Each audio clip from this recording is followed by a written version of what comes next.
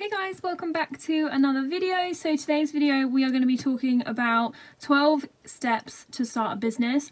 So considering my starting a business in 2020 video has done so well and so many people have found it useful, I wanted to do a simplified version.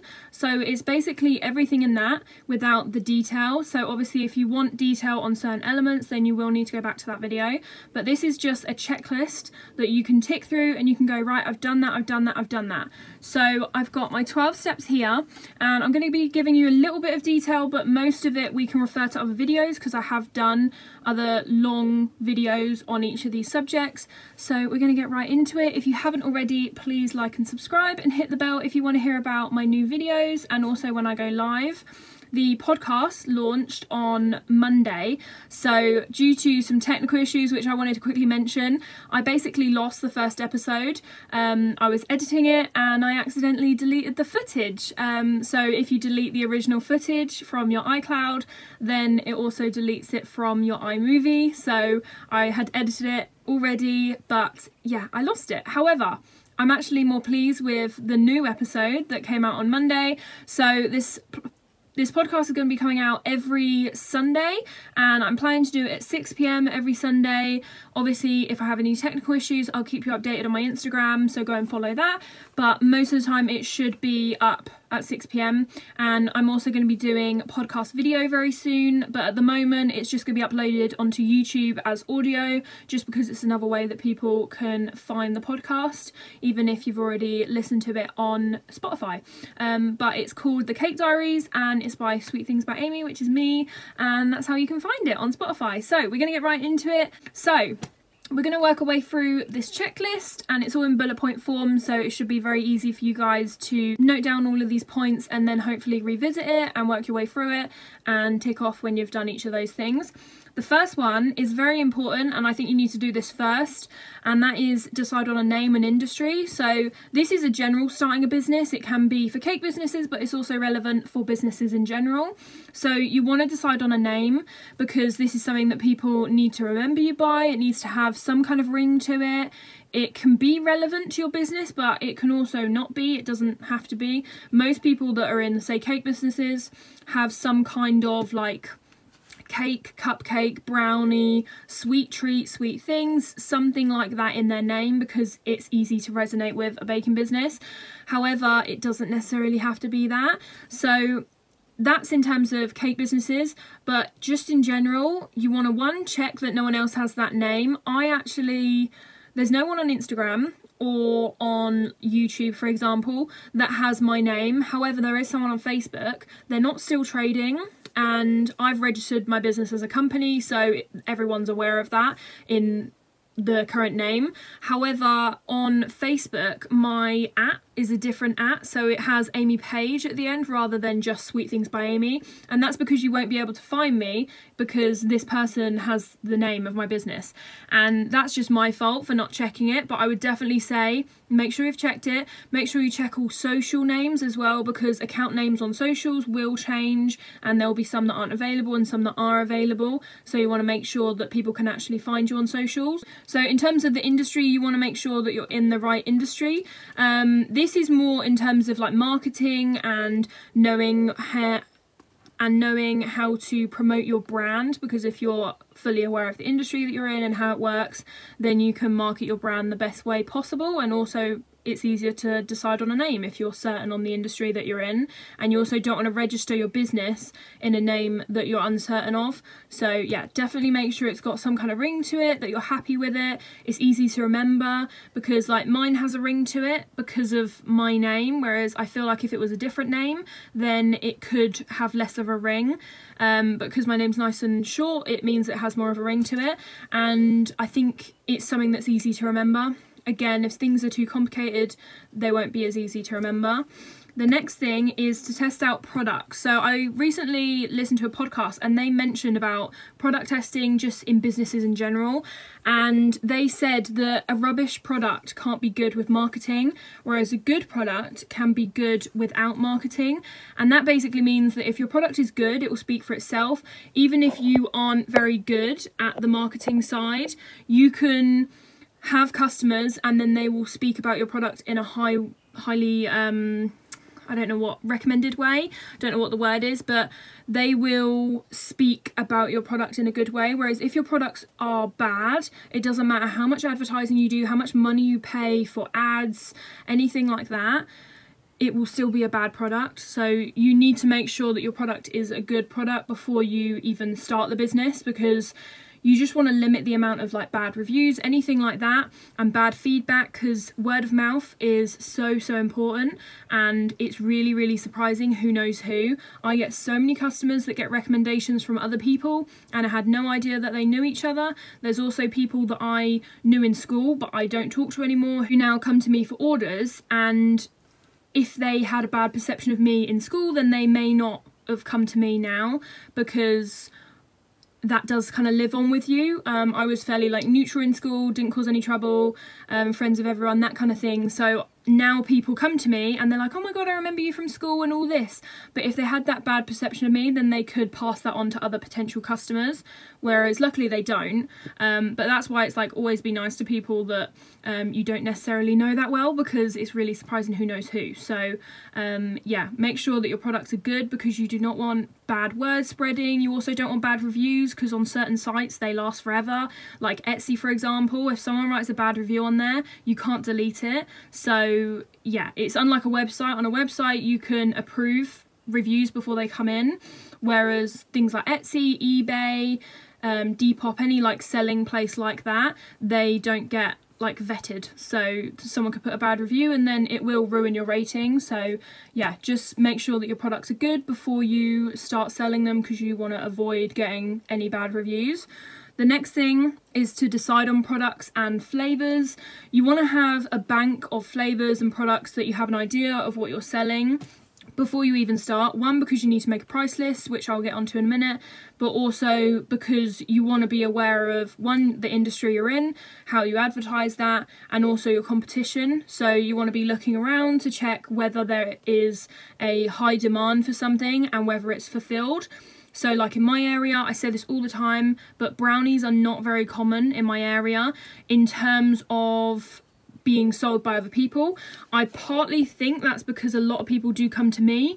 There are obviously some sellers that do occasional brownies, but a lot of them do cakes and cupcakes. Not many of them do brownies, and things like donuts as well is popular, but I don't do donuts at all. So I get quite a lot of the brownie market.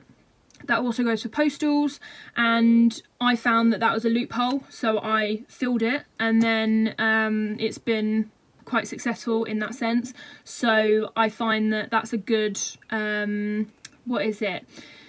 A place that isn't utilised, a gap in the market. So you can find a gap in the market and then fill it with your products. So yeah, you want to do some research on what is out there, the styles of cakes and things that people make. This is if you're talking about a baking business, but it works in general. You want to see whether there is a gap in the market for something that you could make, because then you can capitalise off that. It's going to be something that's popular because it's not made by someone else.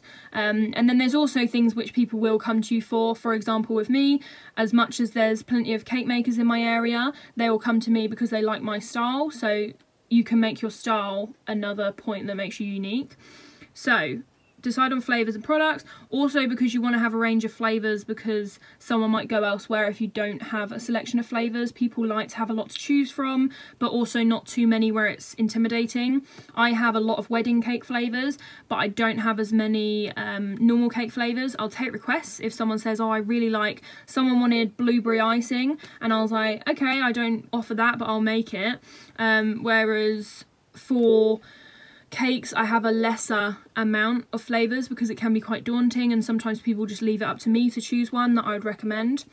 So have some set flavours and some set products, just so that you know where you're starting, but also try not to be a jack of all trades, because if you spread yourself thin, then the quality goes down. So you want to make sure that you're good at things before you add more things to your plate. I was terrible for wanting to do everything in the beginning, and then I soon reduced that because it wasn't sustainable. and now I've managed to up that again. So like I do postals as well as all my local orders, and I have various other incomes, things like YouTube, my spreadsheets, website designs, merch, all of that stuff, and also like my molds. So I have all those things which I'm spreading myself thin on, but I have the ability to because I am more skilled in the other areas, so I can afford to spread myself thin. But you just need to make sure that you have that skill first, because you don't want to lessen the quality of your other things, whether that's products, whatever industry you're in. It always needs to be a good quality product before you start doing something else. So the next thing which follows on from that is to set a price list. If you want to know how to do pricing, check out my pricing videos, which is, I think it's how to cost your bake, something like that. I'll put a ticket for it up above, but that was basically how I cost all my bakes. I am going to do an expansion of this because I've slightly changed it recently and I have a different method. So I will be updating that video and giving you an idea of how I do it now. It's also much quicker. And it's also a bit more individual to the customer rather than a bit more general. Everything is exactly priced so that it perfectly fits the customer. So you want to have a set price list, just because when people see a starting business, they're going to be asking whether you have a price list, whether you have a brochure of some sort, or a menu a lot of people ask for. So you want to have at least starting prices. I would say with cakes, be very careful putting a price list on it. I have stopped doing this because, sorry, my phone's going off.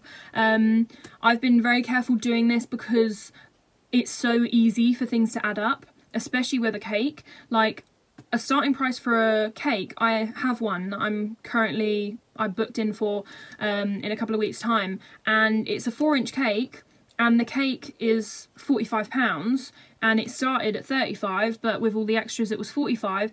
And then they've got flowers, and they're real like edible flowers, and that's £25. So it's already a £70 cake with the cake topper and the flowers, but my starting price is a 35. So you can see how everything adds up. So you just want to be careful that people don't think you're that amount of money, because sometimes if you don't give a quote straight away, I always give starting prices straight away and say that any extras can be anywhere between £5 and £20 extra. So bear that in mind, that will soon add up.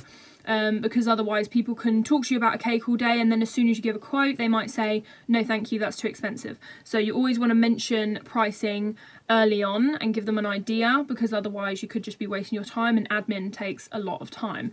So the next thing is to set up social media. This is very, very important in the current day and age. Social media is probably the most way that you will get out your business. It is so vastly used, and also in terms of the accounts that you have to have, I would say have as many as you can manage. I have pretty much everything. I have TikTok, I have Triller, I have YouTube, I have Facebook, I have Instagram. I don't have Twitter just because I don't think it's for my business. I use it more of like a social thing, or I used to when I tweeted, but I don't anymore. But it's more of a kind of just your thoughts, and some people put motivational stuff on there. I just don't think it's for the business. That's just my personal preference. If you use it, that's perfectly fine. But I have pretty much every platform, which is a good way to get your business out. If you limit yourself to certain platforms, you'll find that you get certain customers from certain platforms. I also have a website and I have Etsy. So yeah, pretty much every platform. And apart from LinkedIn, which I'm hoping to get on soon, but the more platforms you have, the more outreach you have. There'll be some people like myself, I don't use Facebook at all. I use it for business, but I don't use it for personal, which there will be some people that also do that, which means that if you only post on Facebook, they're never going to find you. Whereas Instagram is for the sort of photographers of most generations, because it's more photo based rather than necessarily caption based. Facebook, I find, is more based around captions and people just saying things, not necessarily having any photos. I use it to basically reshare my photos that I post on Instagram, and also any links to videos, etc. And then YouTube is obviously videos. Triller and TikTok are quick, snappy videos. They need to be interesting, but they also need to be 15 to a minute long. So they've got to be a lot shorter. There's a lot less time for you to get your point across. And then there is website and Etsy, which is purely to sell products. You can have a website to not sell products, but I mean, it's not necessarily needed. It depends what industry you're in. Obviously, in my industry, I think it's best for selling products. I probably wouldn't have it if it was just to say, I'm a baker based in Buckinghamshire, this is some of my cakes, which they can go and find on Facebook or Instagram, so I don't need that other source. So I find personally that it's good for selling products, but you can use it for a variety of things. So social media is very, very important. You can take from that, and you want to set it up early on, because what you can do is, for cake businesses or any business, when you're planning a launch of some sort, whether it's to sell products, whether it's you starting your baking business, whether it's you offering services, depending on what industry you're in, you need to get that build up, because otherwise you're going to all of a sudden drop all of this work into an industry and they're going to not know anything about you. So you want to start posting way before you're actually trading. So most people, when they're doing like sales, launches, anything like that, they do lots of teaser photos, they have promos, which I will get onto, and that is a build up, and then it teases people into wanting to know more about the business, and it creates that following. So then you get followers before you actually start releasing any products or services. So I think you want to build up that momentum before you actually start trading. I had an Instagram and a Facebook for 2 months before I actually left my job and did it full time and registered and all of that, just because I was posting weekend photos of anything that I'd baked, any new products that I bought, so like food colourings I used to post on there, any new sprinkles that were available, and I kept on saying, you know, orders coming soon, I'm just working on all my recipes and everything, and I'd post lots on stories, I'd post actual posts, I'd post videos, all of that stuff. Meanwhile, on my YouTube, I was also saying that I was starting a business and that will be coming soon. So you're creating that teaser, and then people want to know more. And then by the time you actually register or just in general launch your business, you're going to have a bit of a following, which is always good, because it's that following of people that want to know more about it and potentially buy those products. So it means that when you do launch, you're not going to have no one knowing about you and you're starting a completely fresh. So social media is very important for launching a business. So that's that one. The next one is setting up an email address. You want to do this because, one, it's professional. So it's always nice that if people don't want to text you, if people don't like to DM, which is short for direct message, then they can email you an inquiry. I find that Gen Z, which is my generation, is very, like, they direct message, they you know, Instagram posts, all of that kind of thing, they comment on that, that's how they get in touch with you. Whereas the other generations are more inclined to maybe Facebook message me. I have people that would like to call me, which I actually prefer when I'm taking cake bookings because it's so much easier, but some people prefer to call you, some people prefer to email you. That also goes for your payment methods, which you need to have in line, because some people prefer cash, some people prefer PayPal because it's more secure, and then some of the younger generation prefer to bank transfer because that's their preference. But yeah, you need to have a range of options so that you're catering for everyone. But like I say, setting up a email address is very professional. It can link to all of your socials as well, so it's good for that sense. I have mine, which is sweetthingsbyamy, etc. And that is for business inquiries on YouTube, so that will be linked down below if you're curious. And that means that people can send me stuff to review, they can inquire about business opportunities, and then I can also have customers that inquire about orders. And I also get people from YouTube that email me and they ask me some questions about their business, and it's just a nice way for people to contact you.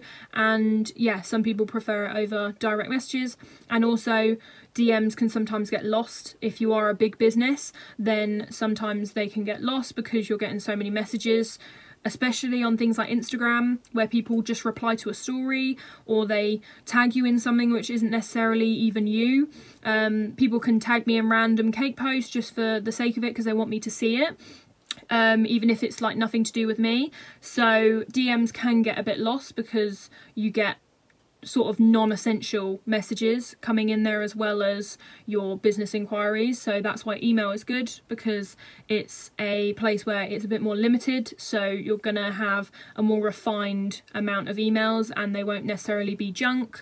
So yeah, email address, very important. Then the next one is to organize your documents. It's so important to have this before you register, because depending on the situation, currently there is a large delay, but if you're watching this in a year's time, then hopefully there won't be. And basically, if you register your business, so this is more in terms of baking businesses, but it might be relevant to other areas. If you don't have all your documents ready and you register and they arrange to inspect your premises within a week or two of you registering, then if you don't have all your documents together and you're busy, then it just means that you're in a mad rush to get it done and you might not do it to a good standard, or you might miss things out. Whereas if you have all your paperwork done before you register, then it means you don't have to worry about it. You can get on with your normal schedule. And this also goes for certain businesses, because I know there's things like copywriting and trademarking in businesses, which basically means that someone can't take an idea or a business name or designs, anything like that. So yeah, it means that someone can't copy something from your business and claim it as their own. If it isn't copyrighted, then it's kind of a free-for-all. Someone can take it as their own and there's no kind of like binding document to say that it's your property.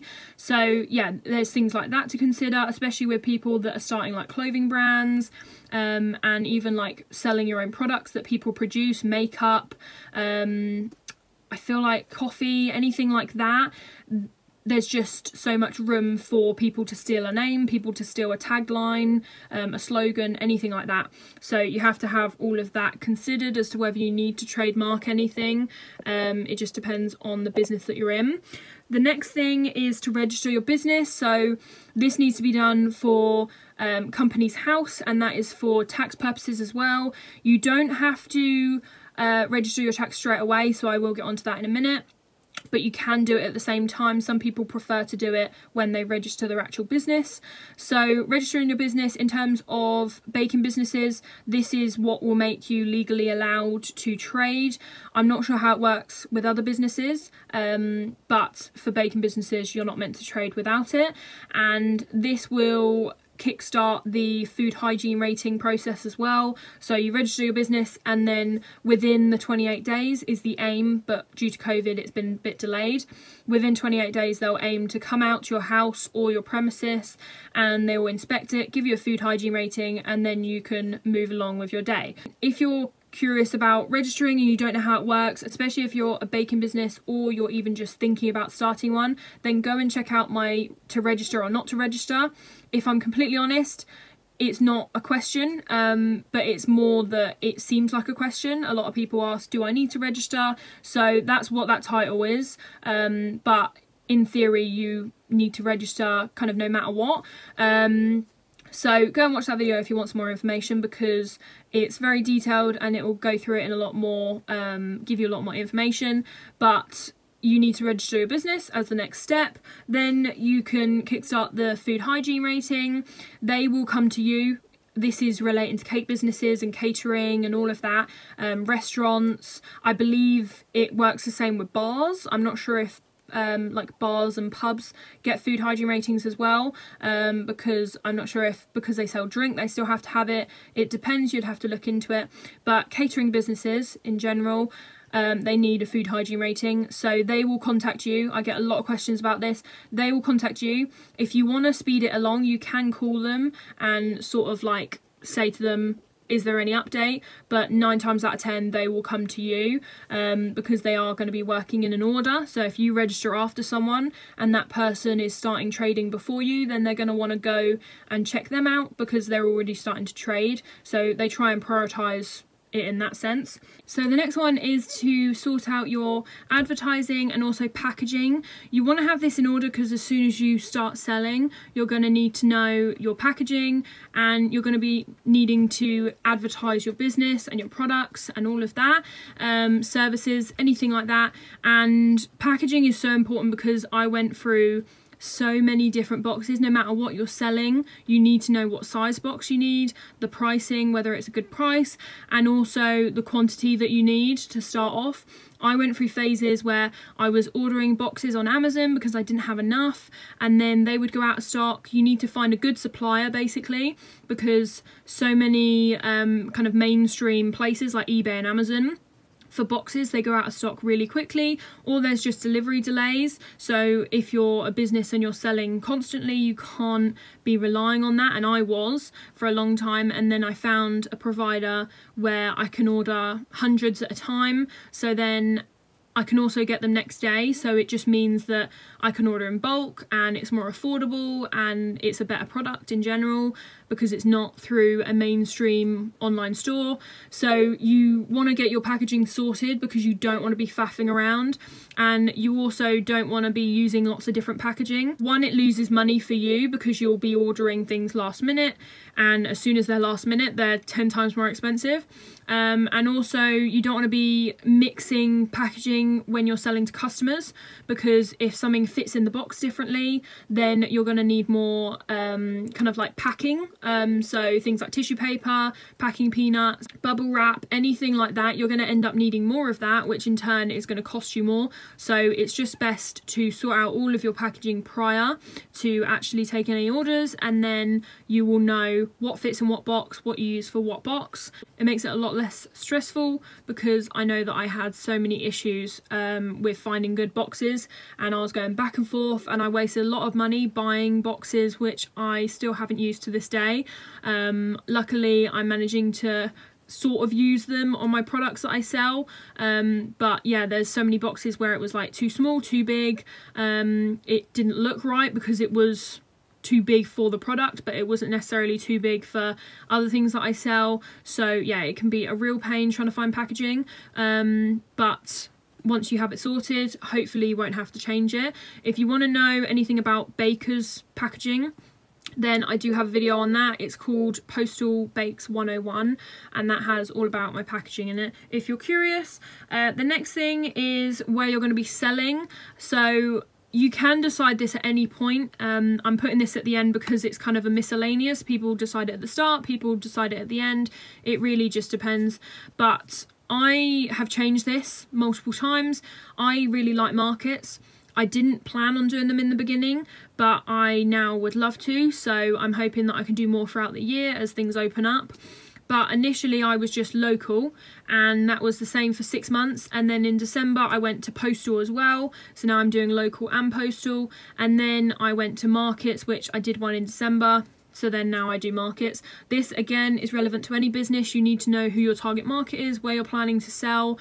If you're doing online only, like postal products, and it's not necessarily meant to local people, especially if it's not like a cake business, any products is going to be an online business. So again, you need to make sure your social media is up to scratch because you're going to be promoting yourself solely online, whereas things like cakes, they can be local deliveries, so then it's also word of mouth.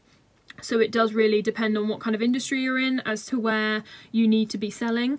And markets, a lot of small businesses sell at markets. Things like wax melts, cakes, clothing brands, they all sell at markets. So like I say, it's a range of businesses, but it really just depends on, one, your target market, and also your time, because things like markets do take a lot of time in order to prep for that. However, you can earn a lot in one day, whereas if you do local orders, it might be little amounts spread over multiple days.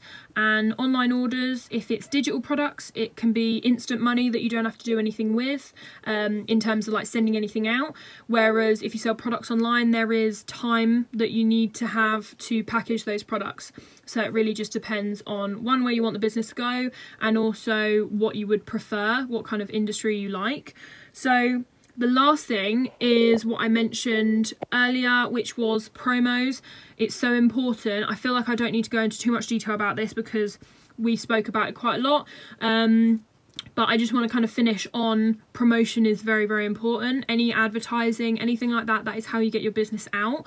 So being on social media and talking about your business and promoting it before you actually start is a good way to get that launch process going and to build up that momentum and to get people wondering about your business and wanting to know more. But just try and use as many platforms as you can to do that. If you can manage all the platforms, then do it. I honestly don't know how I do it sometimes, but I try and post on them as much as I can, and there's not necessarily anything wrong with that. You don't have to post on them every day, but posting on them regularly so that people know that you're still there, because sometimes if you don't post for a while, people do wonder where you are.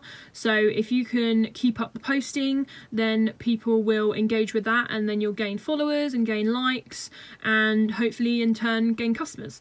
So yeah, I think that is all of my tips. We're getting gradually darker and darker because it is the afternoon when I'm filming. I needed to film this earlier, but I'm hoping that was helpful. If you have any more questions, then please comment them down below. I'm happy to answer any questions either in messages, or you can just comment them on the YouTube videos. This goes for any video. Just comment them down below or give me a DM on Instagram and I will get back to you at some point. Sometimes the YouTube comments takes a little longer just because I'm busy, but yeah, I will try and get back to you guys to answer any questions that you guys have. And if you haven't already, please like and subscribe, and I will see you in my next video. I hope this was helpful to those of you that had any questions, and yeah, I will see you in my next video. Bye guys!